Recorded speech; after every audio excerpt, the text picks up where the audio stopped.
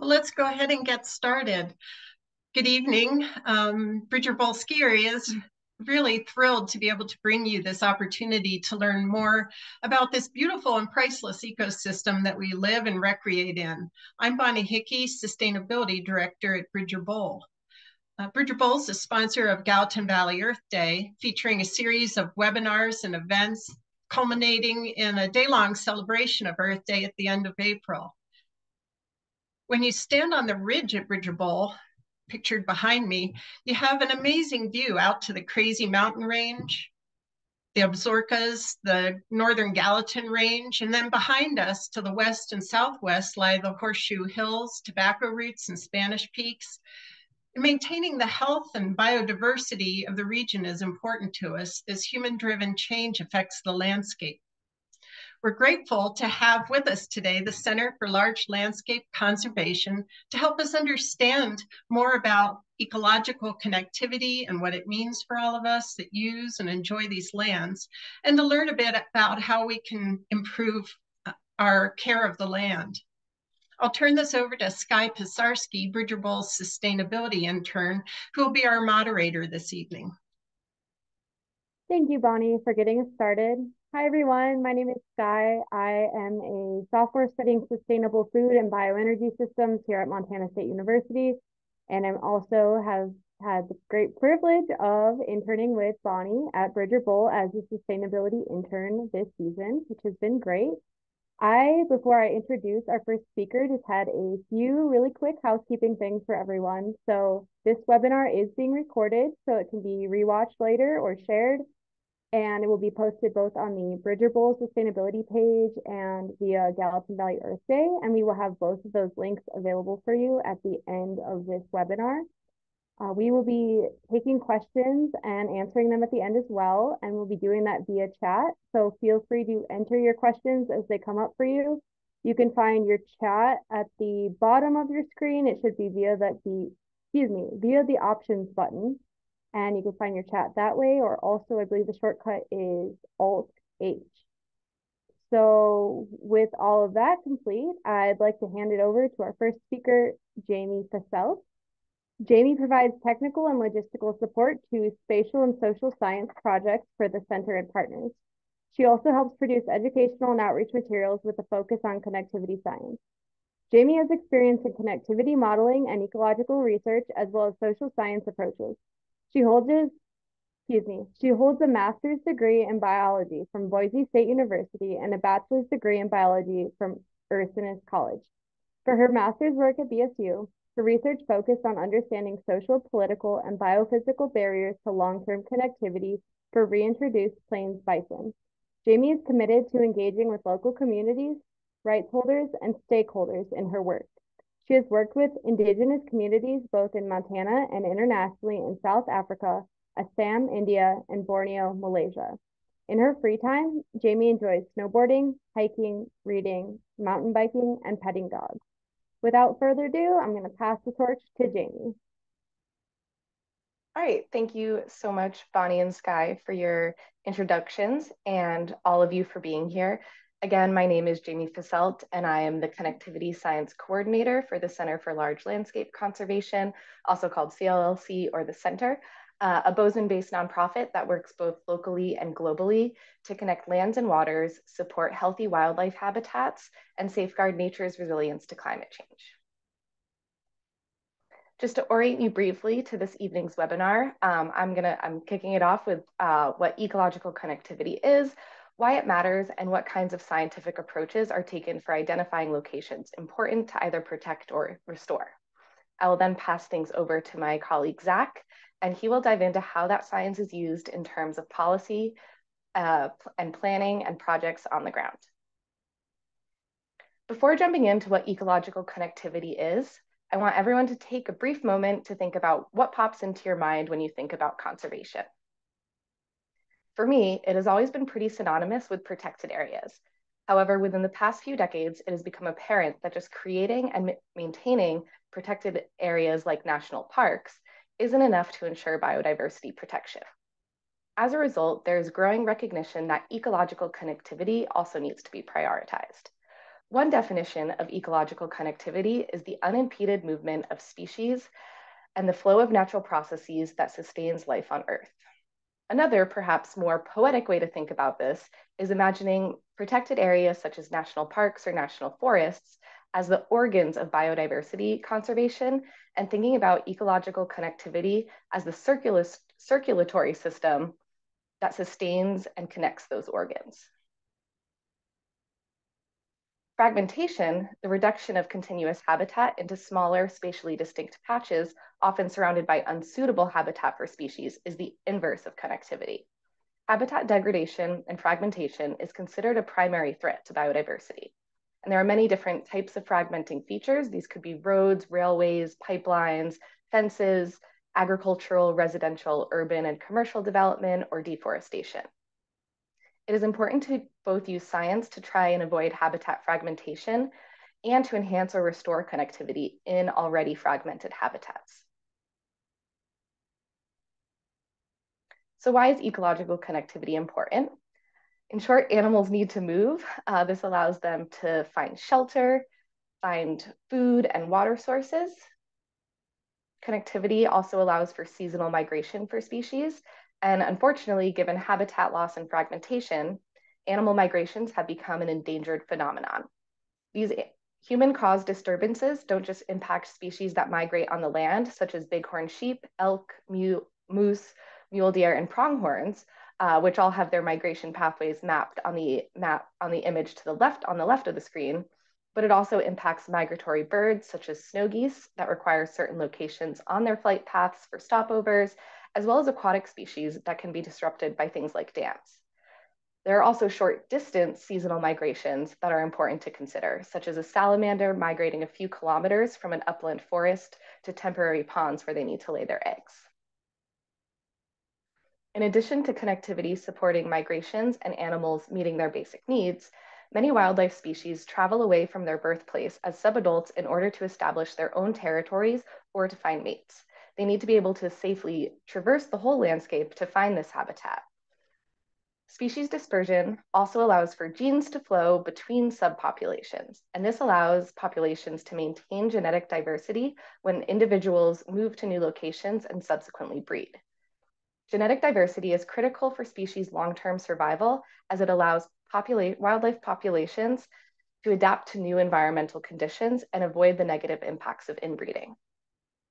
Mammalian carnivores in particular seem to make very long distance dispersal movements, such as lynx, mountain lions, wolves, and wolverines, as seen in the image here. They move across several states in search of new territories or mates. Unfortunately, in many cases, these dispersal movements can end in the death of the animal when they encounter a road or face other human impacts across the landscape, such as hunting, poaching, or poisoning.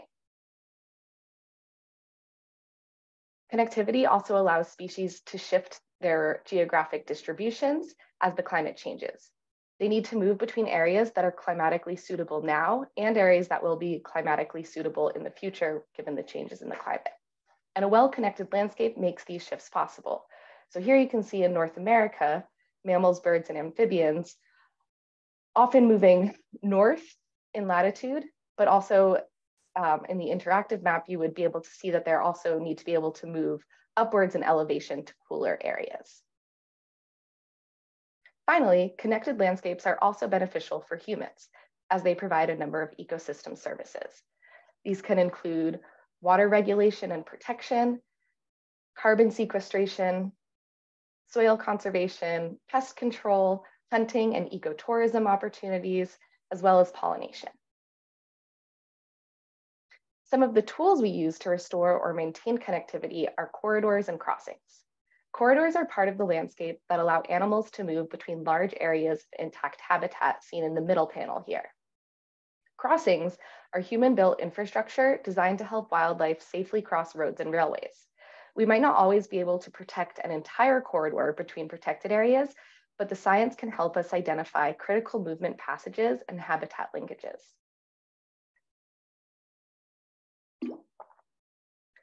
So what goes into the science of identifying these areas for connectivity conservation?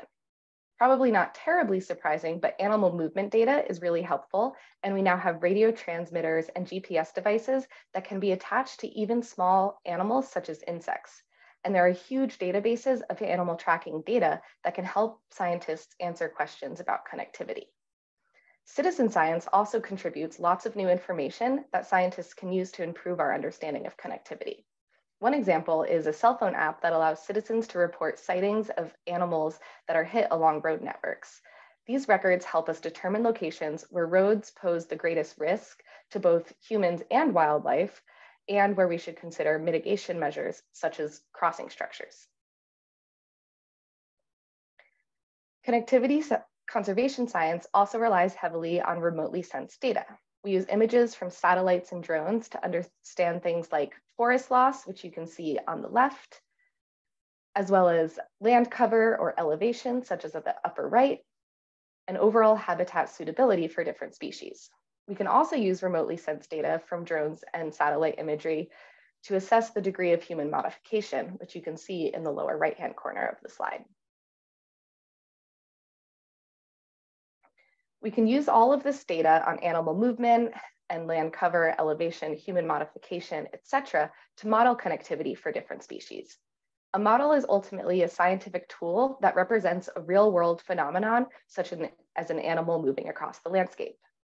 Here's an example of a model that predicted the movement paths of grizzly bears between the greater Yellowstone ecosystem and the Northern Continental Divide ecosystem. You can see that the Bozeman Pass area is ranked as highly important by this purple color. These finer scale analyses can also help us identify potential barriers to movements. For instance, how will a grizzly bear safely get across Interstate 15 south of Butte? Models such as this can also be helpful for predicting conflict zones between humans and bears. Staff at CLLC also modeled connectivity for the Custer-Gallatin National Forest, which encompasses the land that Bridger Bowl is on. CLLC was tasked with considering connectivity of over 700 species, and we developed a generic species approach that modeled connectivity for a hypothetical species meant to represent a broader group, such as a large forest specialist, as seen in the figure here. The black outlines on this map show where the national forest is. The blue on the map shows where connectivity values are low. The green and yellow show intermediate connectivity values, and the red shows the highest connectivity values for this hypothetical large forest specialist species. The model results shown here highlight areas of the forest that are most critical for connectivity needs, including linkages to other core habitats outside of the national forest. And when my colleague Zach presents on the policy and planning components of connectivity conservation, you will see how studies such as this can impact land management on the ground. We also conducted a spatial analysis we can also conduct spatial analyses with additional data besides animal locations and connectivity values. In this map, we analyzed data on wildlife vehicle collisions, connectivity values, and an economic cost-benefit analysis. The red and blue points show road segments that have the highest wildlife vehicle crashes and connectivity values, and where the wildlife vehicle collisions are costly enough to make building an overpass or underpass a financially beneficial decision. Studies such as this one can help land managers and departments of transportation prioritize locations to use limited funding on projects for wildlife. We have proven tools for restoring connectivity, particularly across roads. Scientific studies have shown that mitigation measures such as overpasses, underpasses, and culverts, which are especially important for aquatic species, can be about 90% effective. That is, they prevent 90% of animal vehicle collisions that would have occurred in their absence. While these projects may seem expensive, they can ultimately pay for themselves in collision-related savings. In conclusion, ecological connectivity is critical for the health of wildlife species, and the science of connectivity science helps highlight important locations for protecting or restoring connectivity. There are also many policy tools and social components that are necessary to consider for achieving connectivity conservation. When we think about conserving large landscapes and connectivity, we know that there are human communities and their associated social and government structures that are a critical piece of this puzzle. With that, I'm going to pass it back to Sky to introduce the next speaker for the evening, who will dive into the social and policy sides of connectivity. Thanks for everyone's time. Thank you so much, Jamie. That was an awesome start to our webinar. We're going to keep things rolling, and I'm going to go ahead and introduce Zach.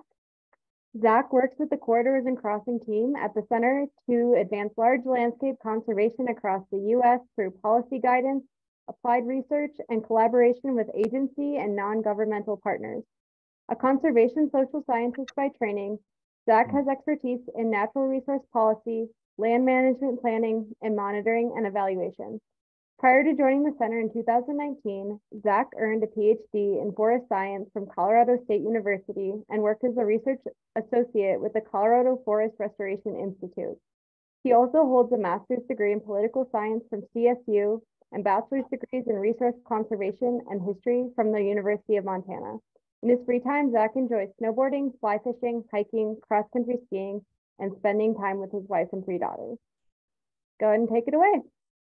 Thanks a lot for the introduction, Sky. Yeah, so Sky knows that I'm a Corridors and Crossings Program Director. And what I'm going to be talking about is really kind of picking up where Jamie left off, talking about what we do after we have the science. How do we turn that science into conservation on the ground? And again, to start, connectivity conservation, as Jamie mentioned, involves maintaining and restoring landscape features that facilitate species movement, or mitigating and minimizing barriers to species movement, such as roads or fences. Well, there's 3 things. Oops, and this is not. There we go, sorry. So there's 3 really important things I'm gonna be talking about that are important for actually creating connectivity conservation benefits on the ground. And one is policy. What policy does is really provides the enabling conditions for connectivity conservation.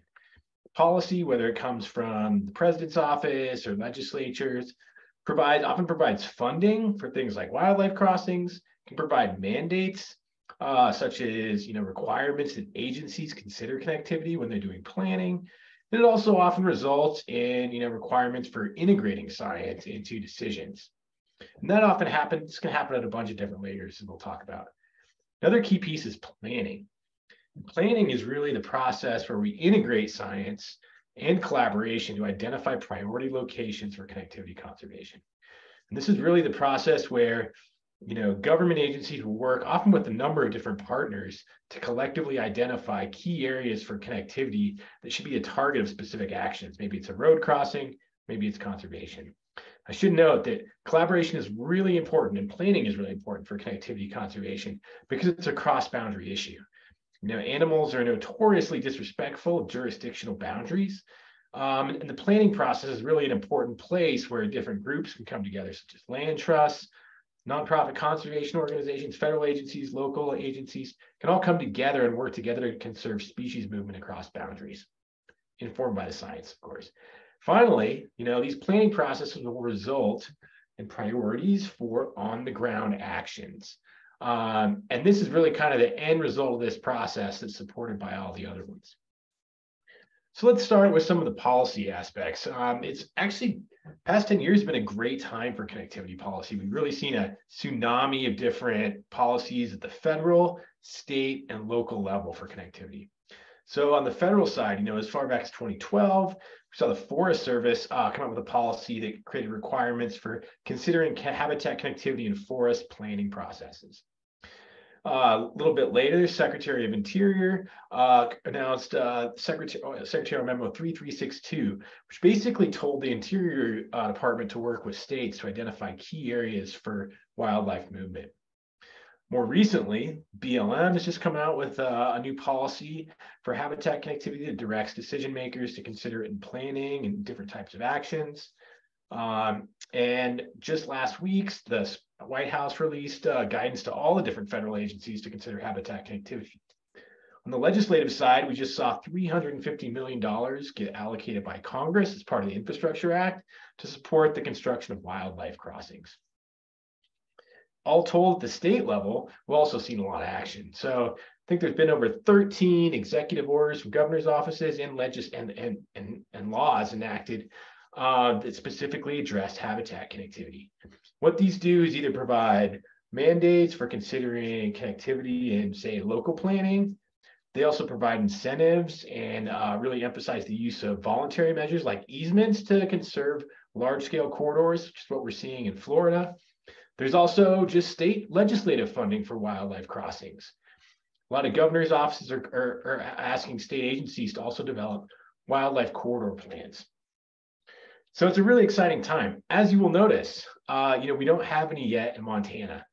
And I should note that, one reason I think talking about policy is really important is because if the public isn't aware of it and they're not really demanding connectivity policies, they're probably not going to happen. So I should note too, the other great thing about habitat connectivity is it's a bipartisan issue. Folks on both sides of the aisle love animals and they want to see them thrive and survive. And so there's actually a lot of support for habitat connectivity policies. When we look at crossings in particular, there's a really important human safety element, and they're not just saving animal lives, they're often saving people's lives too. So let's take a look at, how the science specifically can get into a planning process. One great example is the recently completed Custer-Gallatin National Forest. So what the Custer-Gallatin National Forest is, they took some of the science we produced and used it to inform some key elements in their recently completed forest plan, specifically designated key linkage areas. And if you look at the map on the left, you can kind of see where those red are, where the red stripes are. Those are really kind of critical corridors or modeled corridors for species movement. Well, there's one that goes right on the west side of the Bridgers. The Custer-Gallatin, if you look on the right side of the screen there, then created a key linkage area in that place. And within that area, there's restrictions on development, and there's guidance to make sure that any development that does occur, any recreation, doesn't impact species movement.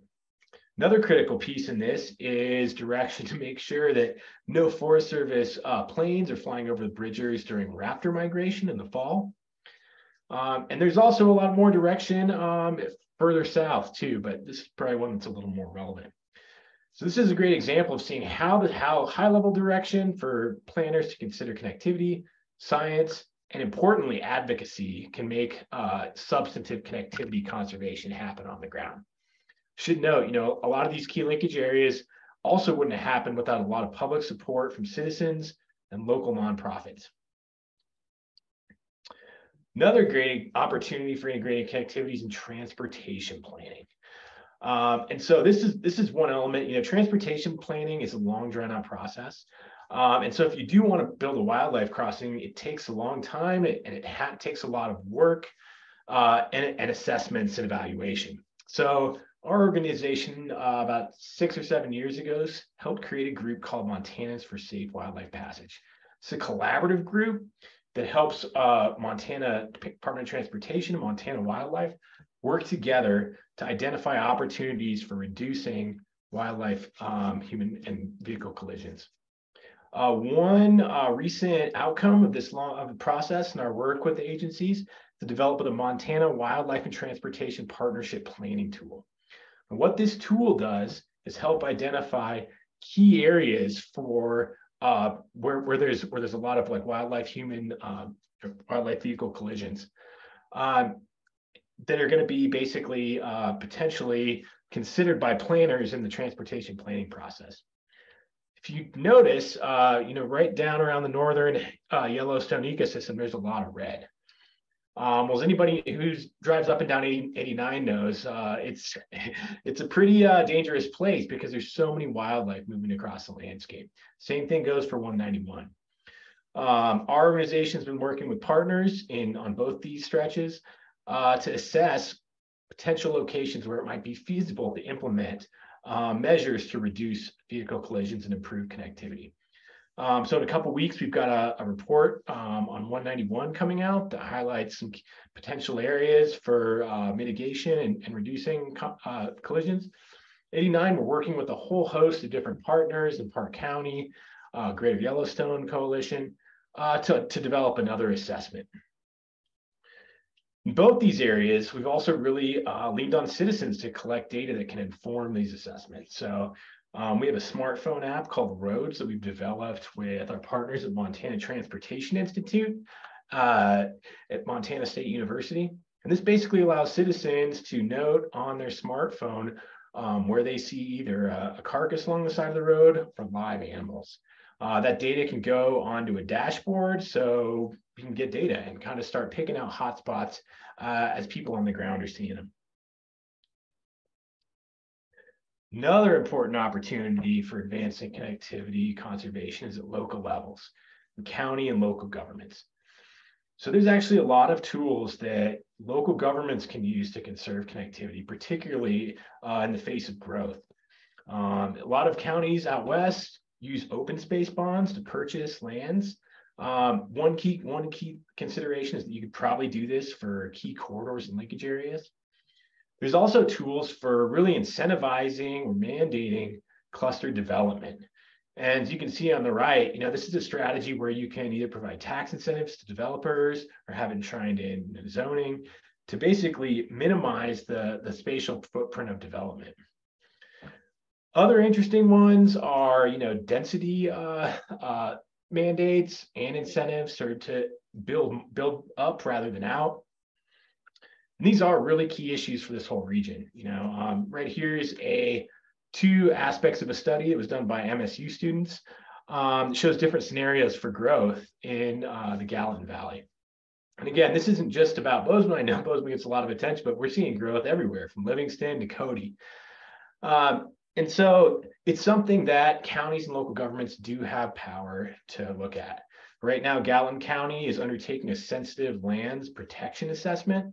They're going to be analyzing different data, including connectivity, and making recommendations for potential tools that local governments can use. Really great example of local efforts is down in Teton County and around Jackson, Wyoming. So Teton County actually paid and commissioned a highway vehicle assessment that was completed by Montana Transportation Institute. And a year after it was completed, they put up on the ballot something under their special excise tax. And that's basically money that comes from an extra penny on sales tax. And voters overwhelmingly voted to use that funding to build some wildlife crossings. At the end of this summer, I think they should have the preliminary designs done. And so they'll probably start looking at building wildlife crossings in Teton County sometime in the next couple of years. Besides all the different policy aspects, it's important to remember too, there's a lot of things private landowners and citizens can do. One really important thing is wetlands and stream corridor restoration. And this can be done really easy. So doing things like creating beaver dam analogs, basically mimicking beaver dams, that can elevate the water table, increase riparian vegetation, and that can help facilitate species movement. A lot of science shows some of the best areas for species movement are along river and stream corridors, particularly in the vegetation. Another thing landowners can do is install wildlife-friendly fencing. Often this means, modifying your fencing so you don't have barbed wire on the bottom. You got a smooth wire board, it's a little bit higher. That way species such as pronghorn can get under, and they often get caught a lot in regular barbed wire fencing. For folks living in town, pollinator gardens in our yards, we may not think about, pollinator gardens as it being important for connectivity, but what they do is create little stepping stones for flying insects and birds that allow them to move across the landscape. Even little things like turning off our lights, non-essential lights during bird migration season is another thing pretty much anybody can do. And again, too, there's a lot of opportunities to get involved in citizen science. In fact, if you're interested in collecting data using our roads app, if you drive up and down 89 a lot, please get in touch with us. We'd love to have you involved. And finally, there's things ski areas can do. And there's a lot of ski areas across the country and across the West are increasingly paying attention to connectivity. Vail Resorts in Colorado actually funded a wildlife crossing feasibility study. Others are looking at even how they can, better develop existing new expansions to make sure species can still move. And talk a little bit about what Bridger Bowl is doing. I'm going to turn it back over to Bonnie. Thanks, Zach. One of the great things about working at Bridger Bowl is being able to view the variety of wildlife that lives there or passes through, animals such as bobcat and moose, elk, deer, bear, mountain goats, and more. And to lessen Bridger's impact and support the health of the area, some of our summer work includes things like maintaining a strong noxious weed control program, which just this summer we received Gallatin County's first weed management award for, and using native seed to restore slopes and control erosion. We also partner with the Forest Service in integrating insect and disease management programs to maintain forest health. We leave material to provide cover when we remove hazard trees, follow, again, as Zach mentioned, the flight restrictions over the ridge during the raptor migration.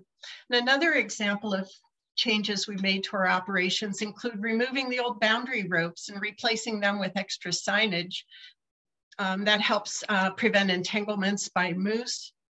We're also working with government agencies, local outdoor recreation clubs, and nonprofits to improve trail signage in the bridgers and plan work that's protective and mindful of those wintering habitats and key linkage areas. And we talked about the Raptor Fest. During the raptor migration in early October, Sacagawea, Audubon, and Bridger host Raptor Festival. And that's an opportunity for families to come learn about raptors and how they use the Bridger range. We have tabling from over 25 businesses, government agencies, NGOs, and nonprofits, bringing really fun family-oriented educational activities and presentations, including birdhouse building and live bird presentations. And I hope that you'll all be able to join us at that event. So Jamie and Zach have provided some really thought-provoking and valuable insights for us to be mindful of as we go about our days and our work. Sky, do we have any questions in the chat that we want to bring forward? I have not seen any questions at this point. If anyone wants to pose any, we are ready for you. I do have one that I can start us out with. So for Jamie and Zach, I'm curious, when something like a wildlife crossing is put in, do animals prefer to cross on their bridge and then they stop crossing on the road, or how does that work? That's a really great question, Sky. And really, when we say build an overpass or underpass, it should be accompanied with fencing and jump outs, but that doesn't sound as catchy as overpass or underpass. But yeah, so when we build those structures, you also put fencing along so that animals are sort of funneled to these crossing structures so that they don't keep crossing at the road. So yeah, really good question. And Zach, if you have anything to add to that. Yeah, and over time, we actually see use increase as they kind of get used to it. And so they do. It does depend, some different species prefer overpasses more than underpasses. Some animals might get scared about, getting attacked by large carnivore underpasses. So I think there are some real nuances, but overall, fencing, overpassing, and underpasses are really effective, both at reducing the collisions and improving connectivity and facilitating species movement. Got it. That's awesome. I've been really curious about that. And then I had one more for myself. I'm curious, could you tell us a little bit more about the app? Is that something that like people all over Montana can use?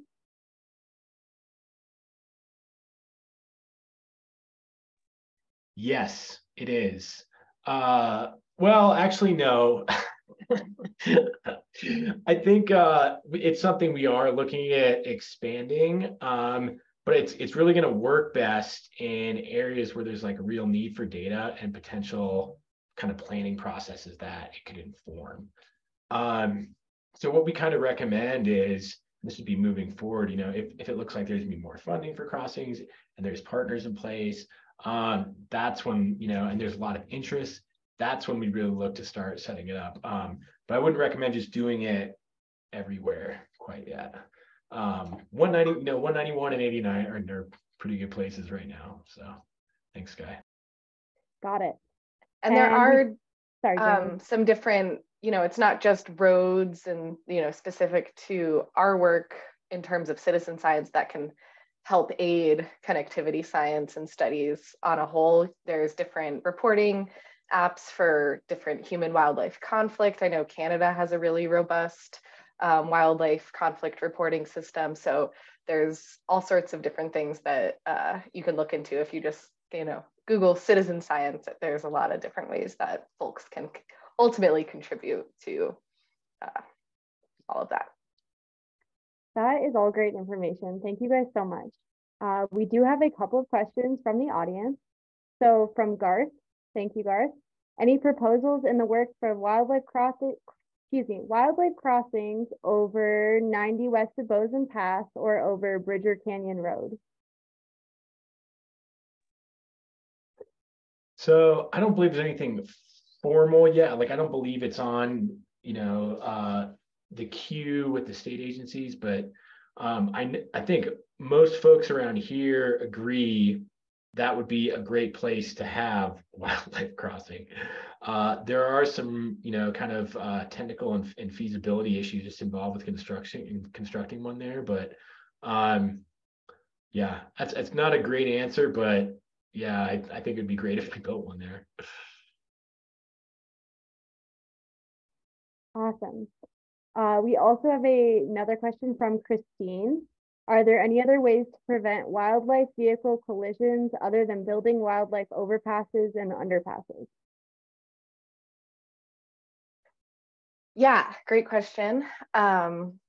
So you might see warning signs, right? It just says warning elk crossing. And those are not shown to be quite as effective. So I pulled it up. Those are 9 to 50% effective. There's animal detection systems. So when you've got like a signage with flashing lights that shows that animals are crossing in the area, that's shown to be 33 to 97% effective.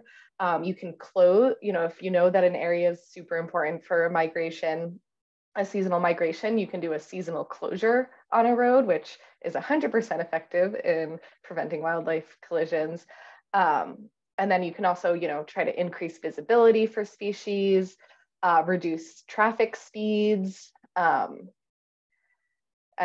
relocate animals. So there are lots of different ways, but the overpasses and underpasses, especially if you can do both, but even just one has been shown to be about 90% effective at reducing those wildlife vehicle collisions.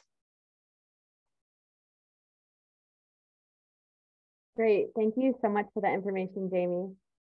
We don't have any more questions at this time, so I will just point out to everyone that these websites on your screen right now are all really great resources. So much to learn about the Center for Large Landscape Conservation. We are so lucky to have them here in Bozeman. Bridger Bowl, if you want to see all of the work that Bridger is doing, sustainability-wise, it's super impressive. Again, very lucky to have them as leaders in our community. And I can't recommend enough also Gallatin Valley Earth Day for just a wealth of webinars and information on there. We will wrap up with a thank you to everyone. Thank you to the Center for Large Landscape Conservation. Thank you, Jamie, Zach, and Christine for participating in this with us. Thank you to Bridger Bowl. Thank you to Bonnie. Thank you to the marketing crew and everyone else at Bridger, everyone who's doing sustainability, the nitty gritty, pulling stuff that doesn't belong in the compost out. We see you and we appreciate you. And thank you lastly to Gallatin Valley Earth Day. And actually to everyone for being here. Thank you for taking the time and coming to our webinar. Thank you. Good night.